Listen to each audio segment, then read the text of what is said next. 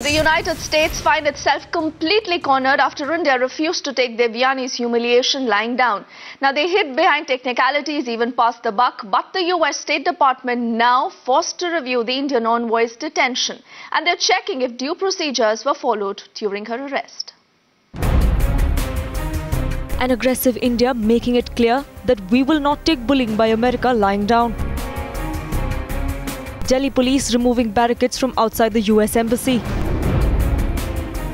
India putting United States in its place for publicly humiliating Indian envoy Devyani Khobragade. The United States needs to come out of the mindset that there are still banana republics in this world.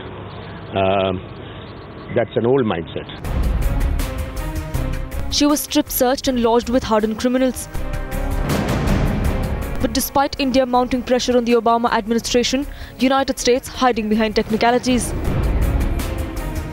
I'm not going to get into specifics about what may or may not have been done. Thus far, all indications are that appropriate procedures were followed. But nonetheless, and my statement pointed to this morning, we understand this is a very sensitive issue and we're continuing to review exactly what transpired.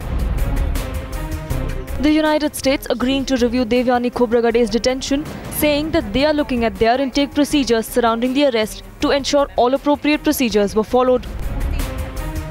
From frisking former Indian President APJ Abdul Kalam at JFK Airport in New York on September 2011 to humiliating envoy Devyani Khobragade.